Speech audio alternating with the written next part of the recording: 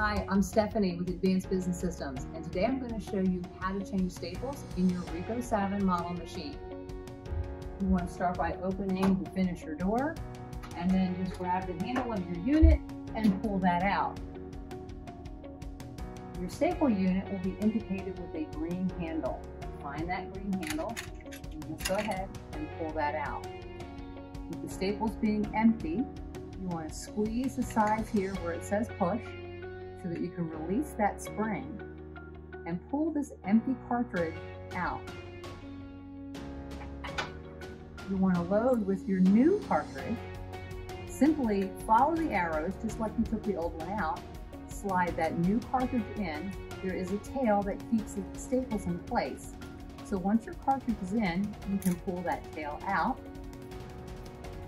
and then simply close that down.